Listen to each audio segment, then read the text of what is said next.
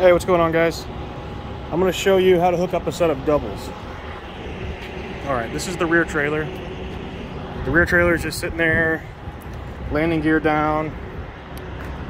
Got the dolly in front of the rear trailer with the fifth wheel tucked underneath the, what do you call that, the apron of the rear trailer.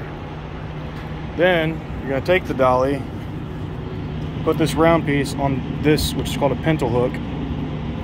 All right, it's pretty heavy, so I'm doing it with one hand, so hang on a second.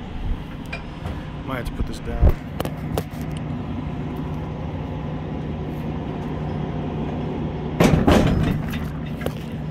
All right, now that that's on there, you close this down.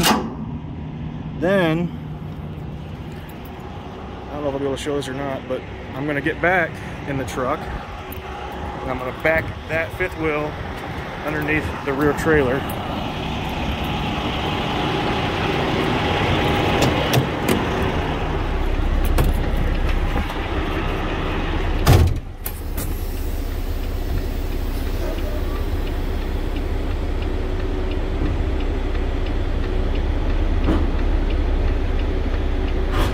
Alright, it's hooked, and I'm going to do a tug test on the rear trailer. Good. Now pull the brakes.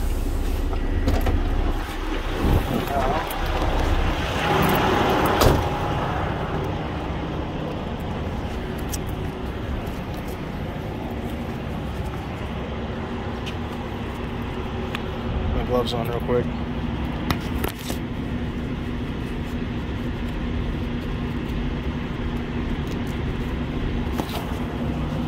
Alright, on the dolly there's a chain. Take that chain, pull it through this. And there's like a little clip under here.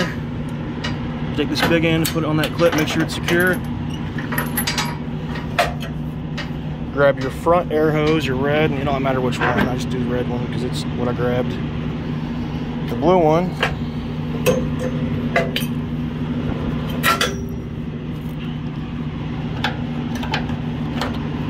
See these little valves? They're now open. You know, when you disconnect, you close them.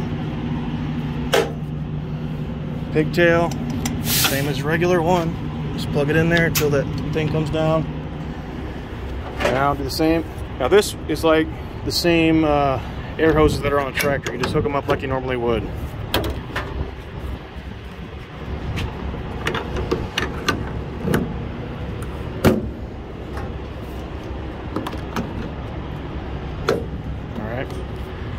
Oh yeah, let's see this valve right here.